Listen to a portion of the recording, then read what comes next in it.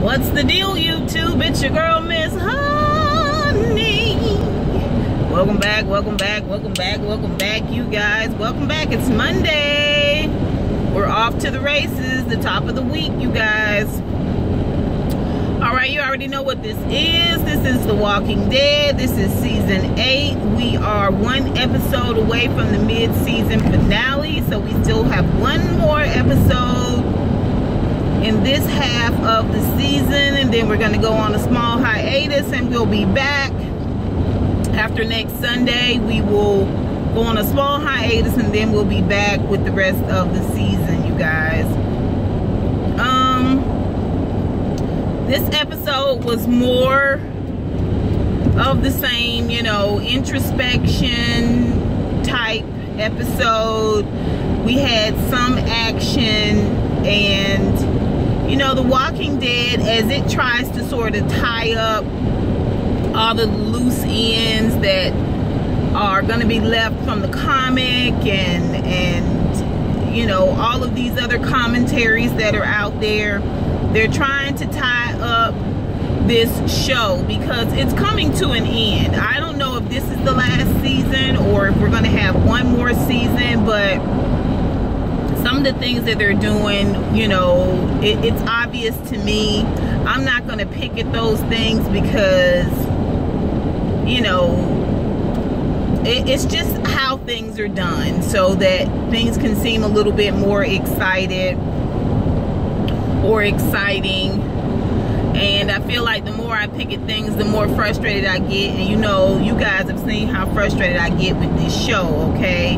Because I didn't understand why Rosita didn't just take that rocket launcher and they go over there to Negan's camp and run that rocket launcher through the side of the building. Seemed like to me it would have been a lot easier than driving the truck through and trying to come up with all of this harebrained scheme. But again, I'm not going to pick at that scab because I already know logically it's all done to make the show longer and appear more exciting. So let's just talk about it real quick. First and foremost, we don't get to see King Ezekiel, Carol. We don't get to see Carl and Sadiq. We do get to see Morgan now for the first time since he had that fight with White Jesus and essentially had his ass handed to him and stormed off mad.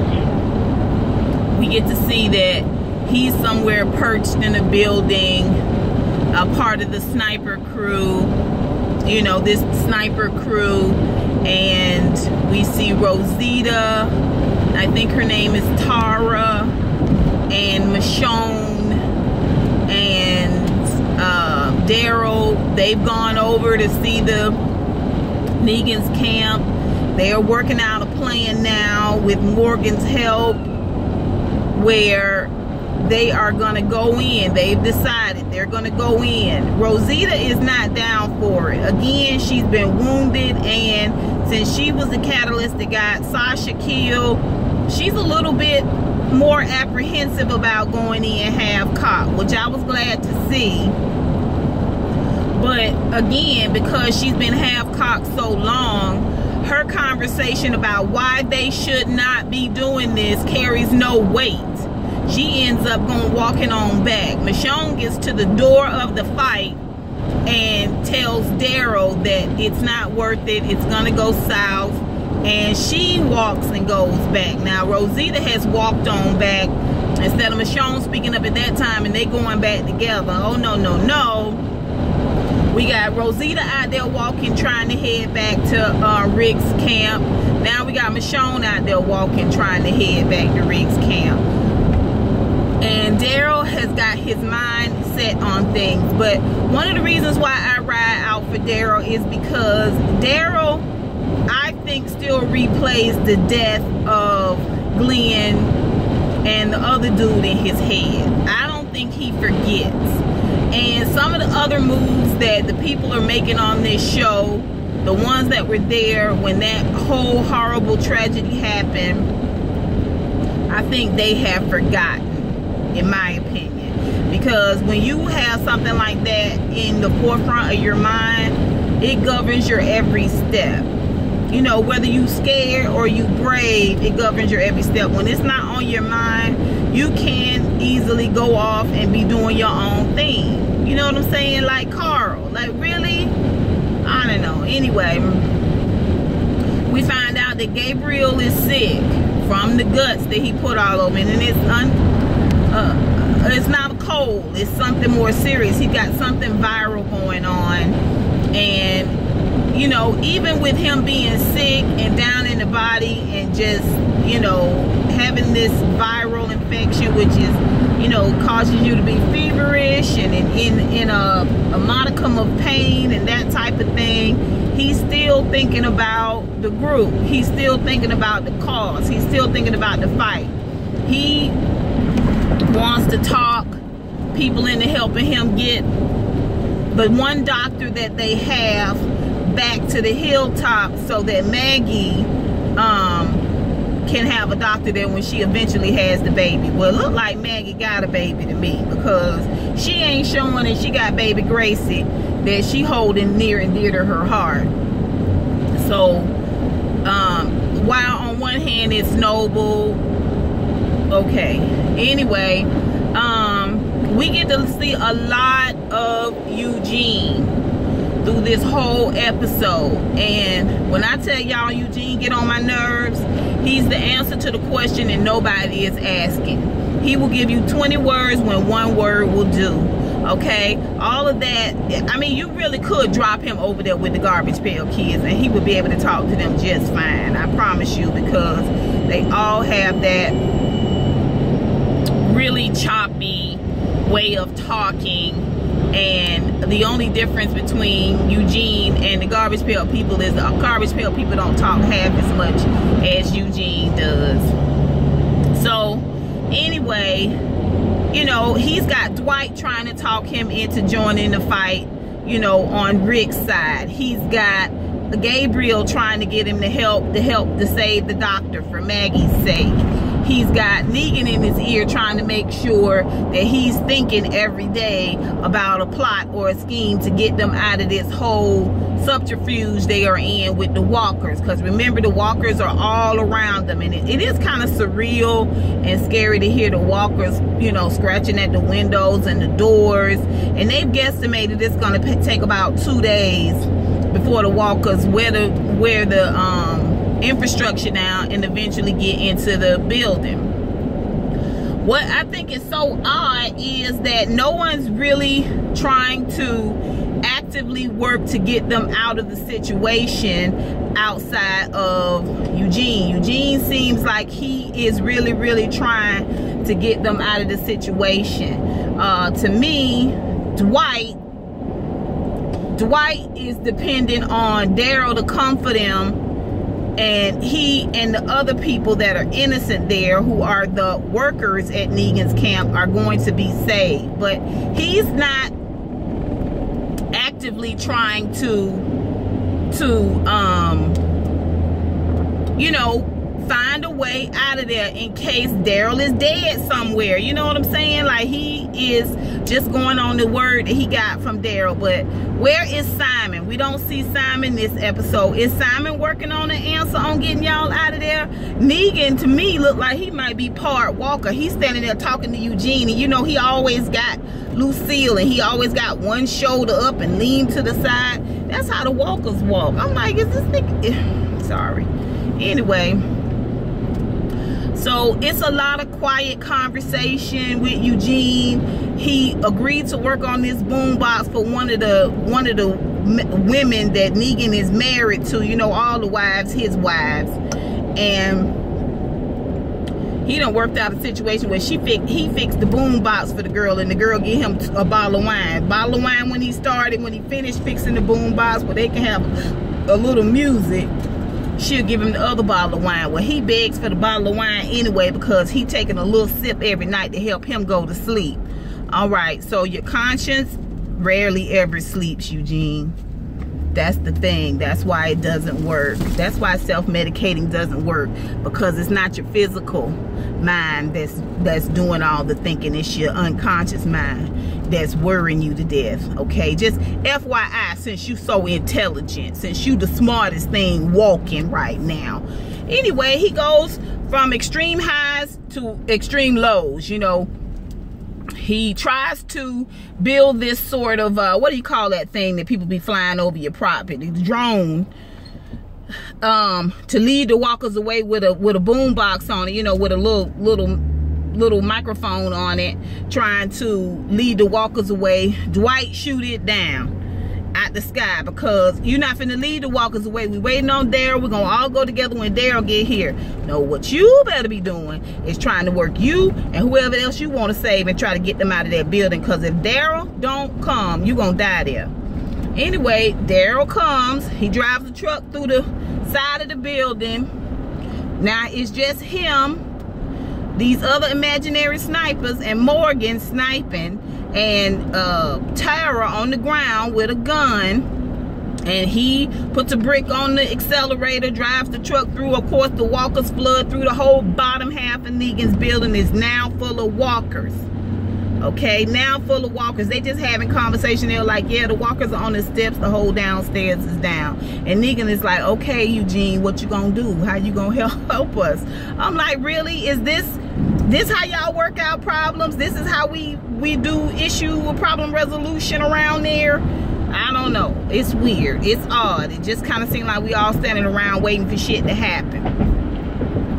Meanwhile, Rick, this how the episode opened. It's still in the hot box over at the Garbage Pail Kids. All right, they pull him out, and after she done took a picture of his naked body, he ain't naked, but that's how she wanted. She wanted to do a little metal sculpture of him, and she takes a picture of his front and his back, puts him back in the hot box. When she does bring him back, she keeps talking about the after. Evidently, they gonna make him their new pet walker.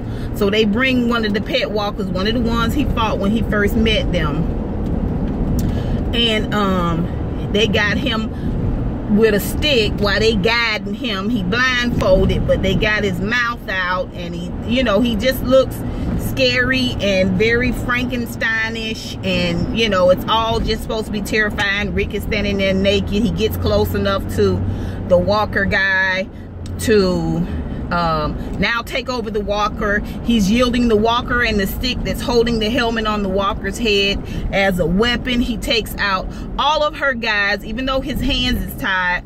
He uses the stick and the walker to subdue them. Jadis watches the whole situation go down, and then towards the end she pulls out a gun and tries to shoot Rick, which Rick takes the gun from her.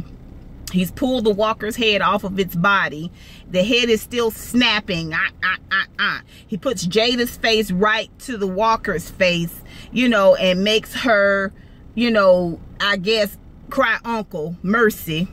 When he gets her up, he has the gun. He lets them all know they can't speak good English, but they obviously can understand English. And lets her know this is going to happen. And we might not come back today, but my people gonna come back, and we gonna get in here and we gonna end y'all. So y'all can either help us and spare yourselves to that, or I can send I'm leaving out of here now. I want my boots and my clothes and all that. I'm leaving out of here. Either you're gonna cooperate and work with us, or we gonna end you. All right. Now he doing all of that talking because he feel like Michonne know where I am. Carolyn know where I am. I've sent them a pigeon, carrier pigeon with all the information on it. They know where I be, and you know, we're gonna come back. But all your people is scattered to the four corners of the countryside. You know what I'm saying? All your people off doing whatever the hell it is they want to do, Rick. So while you busy trying to talk a good game about what's going on with Jadis and what you gonna do and how you gonna do it, you don't even know where your people at. You just talking. Anyway, they get into this little thing that they did before when we first were introducing, where they haggle. You know, 5%, 2%, 3%, 9%, plus I get my clothes, and you post for me naked, and gonna do this. You know, I was just like, why are you negotiating with these snakes? Like, I don't even get it, you guys. Like, I don't understand it. I don't understand it. I don't understand it. Anyway, I guess he gonna get out of there. You know, he gets out of there, and by the time he makes it back to Negan's camp, now he got all Jada's people with him. They all locked and loaded, ready to go. He see there's a couple of walkers, and there's somebody there hanging down. I guess that was not somebody that was significant to the show.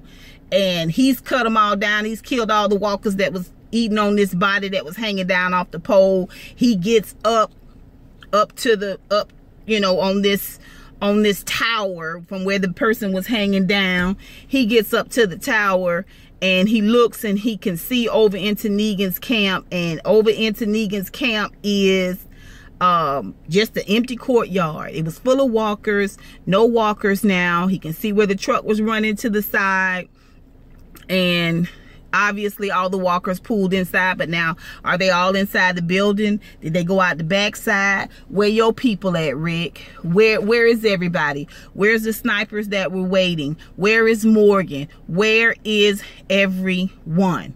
And this is supposed to lead up to next Sunday, which is supposed to be the mid-season finale. And then we're going to see Carol, hopefully Ezekiel. This will be probably one of our last times seeing Morgan, because we know he's crossover. He's going to go over to Fear of Walking Dead, which I don't watch Fear of the Walking Dead. My nerves bad enough with the regular Walking Dead. I can't deal with these, with hard-headed people prior to all of this apocalyptic stuff happening. Anyway, so next week is supposed to be a real nail biter, you guys. I personally don't see it. I don't see it. I know we're probably going to try to bring everybody together. Right now, everybody seems like they're splintered. We go off to fight. What are we going to do with these saviors that we have captive here? Are we going to trust some of them to fight with us? Like, to me, off the rip, any immediate threats you guys should have eliminated. You should have eliminated old dude that killed young boy that Morgan was training. The one that Morgan wanted to kill from rip. Y'all should have eliminated him. He's gonna end up stabbing y'all in the back one way or another.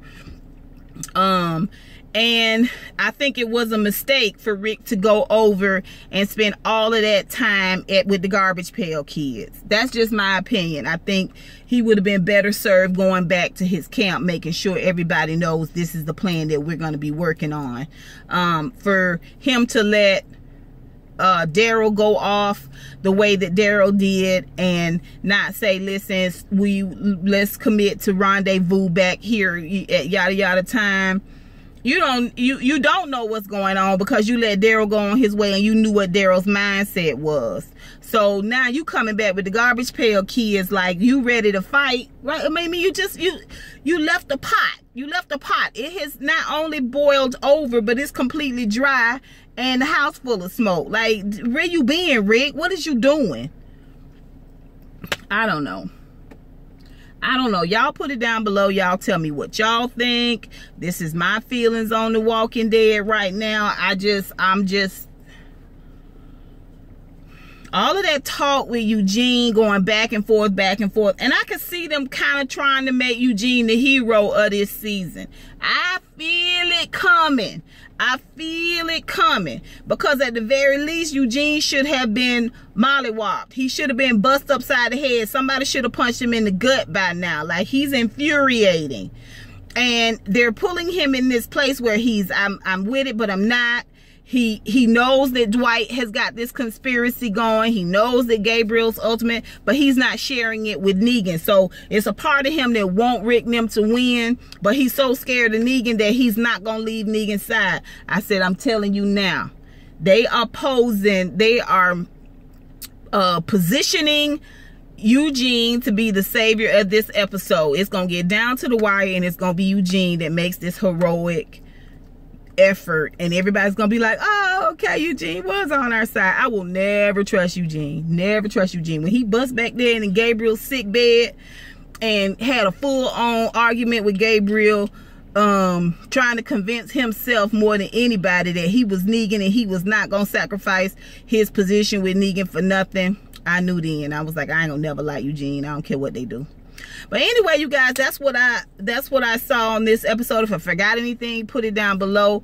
Thank you so much, guys, for tuning in. Remember to give me a thumbs up, comment down below, subscribe if you are not already a subscriber, and share my videos.